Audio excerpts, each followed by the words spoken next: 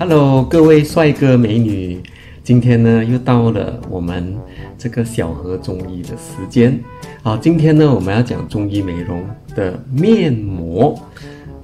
所以呢讲到面膜呢，就有很多故事要讲了。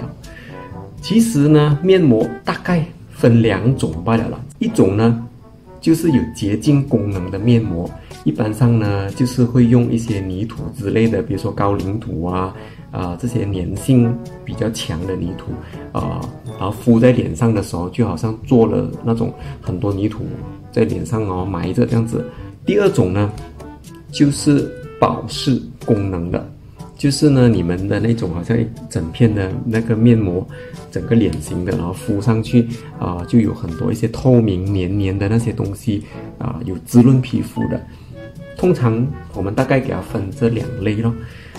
那么呢比较流行大家在用的就是这种很滋润型的然后敷了的话觉得哎呀水汪汪，哎呀好像整个好像脱胎换骨，然后呢湿整个很保湿这样子。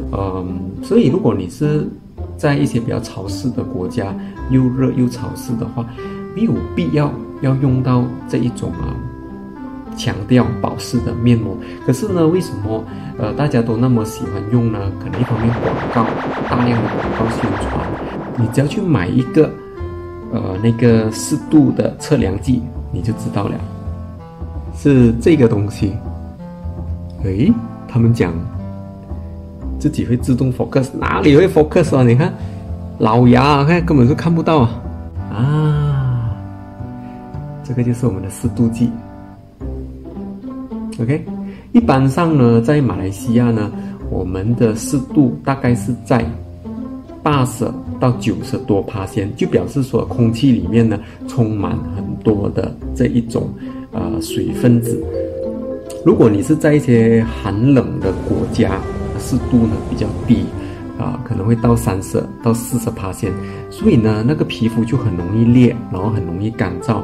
所以呢我们就需要用保湿之类的产品，或者是保湿的面膜咯。 OK， 但是有些朋友们就会讲何意思人家里面干外面也是干外面更干人家要滋润一点，要润一点对不对如果是这样子的话personal preference 咯，对吗？我是觉得没有必要啦，因为那些人工合成的保湿因子怎么样都不比我们天然的皮肤。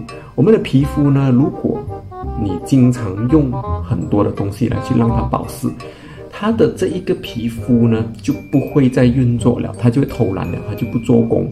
你一天不敷的时候，它讲怎么越来越干了不用的时候就很干，用了的话又很滋润所以呢商家就是最喜欢你们这种这样子的消费者了。